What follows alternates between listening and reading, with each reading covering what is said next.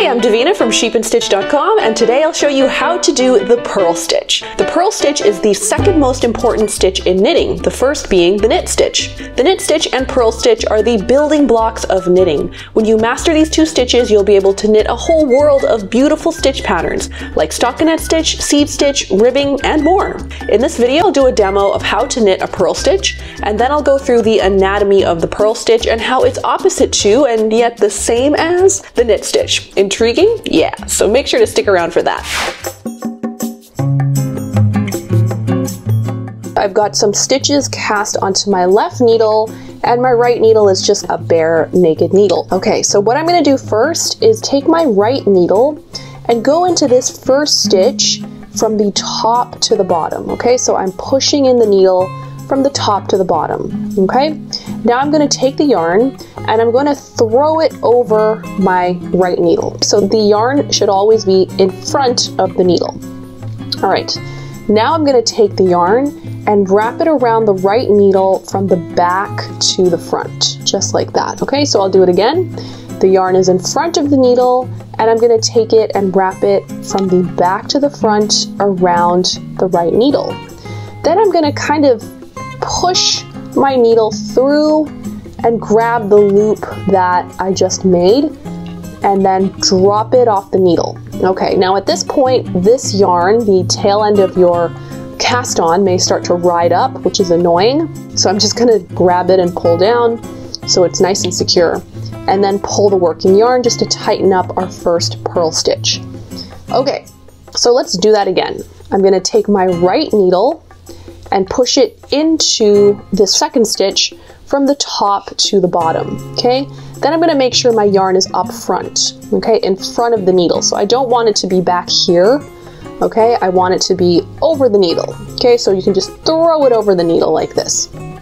All right, then I'm gonna take my working yarn, which is in front of the needle, and wrap it around my right needle from the back to the front, just like that. And now I'm going to kind of twist my needle and you can see this little loop. I'm going to grab it and then drop it off the needle. And that is my second purl stitch. All right, let's do it again. So we're going to take our right needle, go into our stitch from the top to the bottom. Then we're going to make sure our yarn is up front and wrap it around the needle from the back to the front like that.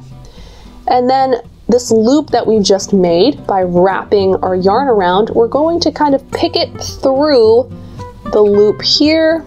There you go. Push our needle in, drop it off the needle. Okay? And that's all there is to the purl stitch. All right, we're going to just do this a couple times so you can get a hang of it. So we're going to use our right needle, go into the next stitch from the top to the bottom. Okay? And our yarn is in front. We're going to wrap it around our needle and then pick out that loop through the stitch here. There it is, and we're going to pull it off. Okay, so we're making sure that our yarn is in front of the needle, so it's not back here, right, where we normally have it when we knit. The yarn is up front like this. Okay, so this is the thing you can remember. With the yarn, you can just move it back and forth and back and forth. Okay. So your yarn should be up front. Okay, next we're going to use our right needle, go into the next stitch from the top to the bottom of the stitch. Okay, so we're not going in like this. Okay, when we knit, we normally go in like this. So we're not doing a knitting position. We're going into our stitch purl-wise from the top to the bottom, and the yarn is in front. We're going to wrap our yarn from the back to the front. Okay, so we're not going from the front to the back. We're going in from the back to the front. Okay, and then we're going to grab that loop that we've just made through the stitch on our left needle and then drop it off of the needle. And that is a purl stitch. So let's do that again. We're going to make sure that our yarn is in front and our needle goes into the stitch from the top to the bottom.